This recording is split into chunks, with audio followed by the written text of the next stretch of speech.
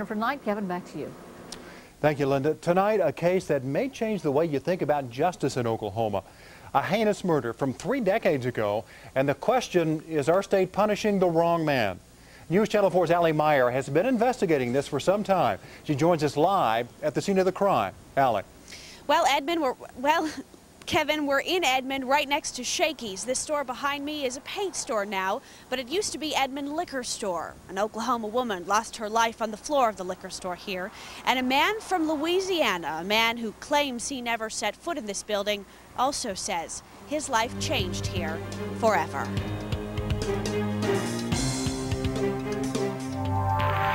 No one wants to think they're innocent men in prison because if the system won't protect the innocent, we are all at risk. Tonight, the possibility a well-intentioned court sent a guiltless man to death row. We want to take you back 30 years, 1974, when Edmond was still a tiny bedroom community. And on the night before New Year's Eve, a killing that rocked the town. This is film from deep in our archives. The Edmond Liquor Store used to stand near 7th and Broadway. December 30th, 1974, 2 black men murder a white woman and wound another in the process of raiding the register. It was a big deal in Edmond because Edmond had only recently begun to have any homicides. Retired Detective Gary Carson worked the case for Edmond PD.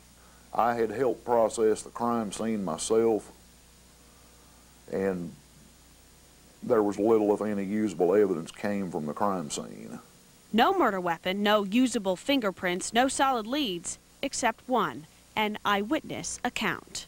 That night, there were 3 witnesses in the liquor store. A clerk who was shot to death, a customer who walked in on the robbery and who was also shot, and a third, the worker behind the counter, who would later testify all she saw was the business end of a .22 revolver.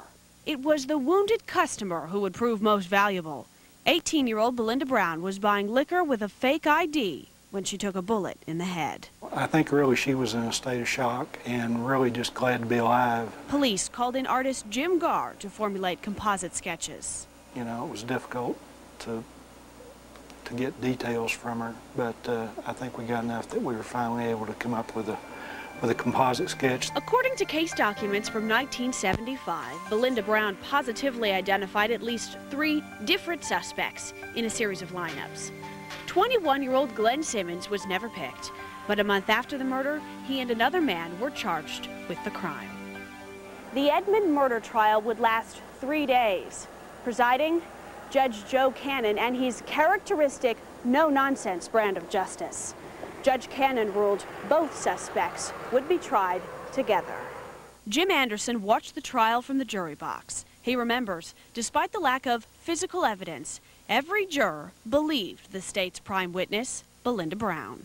The witness carried it because she was so positive, and the defense attorney did not shake her one bit. And I remember that. Over the years, I've learned that sometimes the eyewitnesses are not always right. But it's what the jurors didn't hear that may have affected the verdict. Trial transcripts show Simmons' attorney never introduced Jim Garr's composite sketch, a drawing of a man much larger than Simmons. He never questioned Belinda on the 3 other men she picked out. Never said a word about why she changed the prescription in her glasses right after the lineups. I do remember, it seemed like the defense attorney wasn't, he wasn't real slick, put it that way. After trial, Simmons' lawyer, Henry Floyd, was disbarred, citing more than 20 courtroom complaints. But the damage was already done. The jury sentenced Simmons and the other suspect to death. You know, I went to death row on just one person saying he did it. And for 28 years, Glenn Simmons has been locked up and in an Oklahoma prison. Coming up after the break, a move to get him out.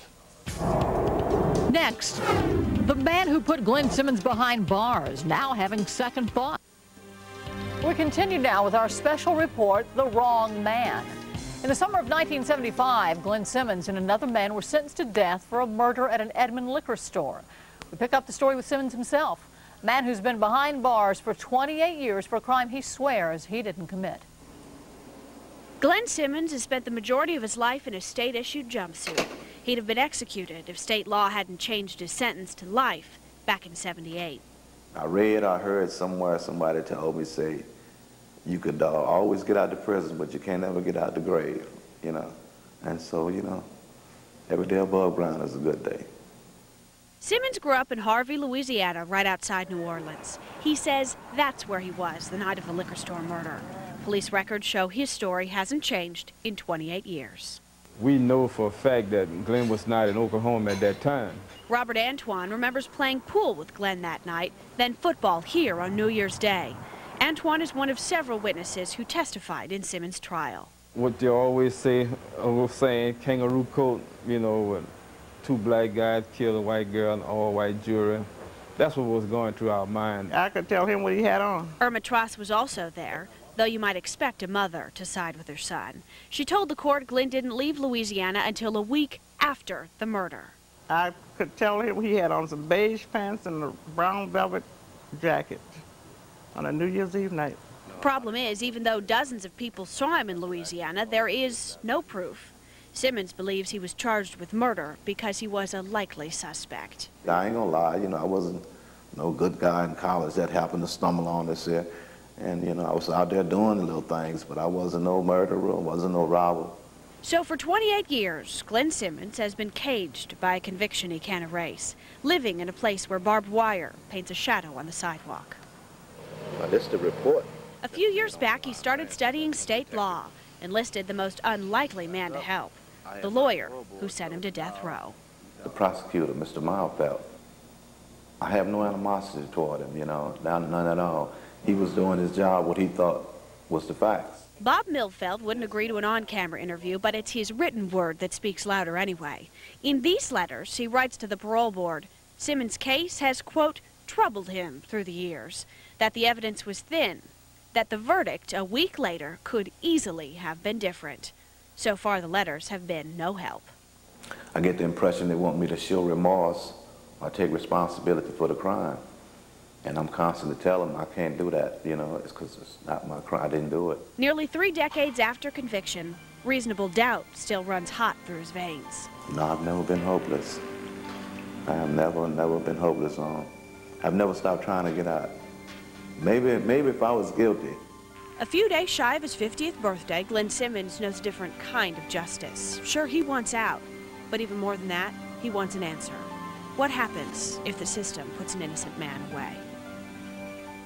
We wanted to talk to Glenn Simmons' lawyer, the man who was disbarred after the trial. He's passed away, as has the judge in the case. We sought out the case's lead detective, Sergeant Tony Garrett. He actually won an award for solving that murder, but he refused our request for an interview. As of tonight, Glenn Simmons has no pending appeals, no upcoming parole hearing.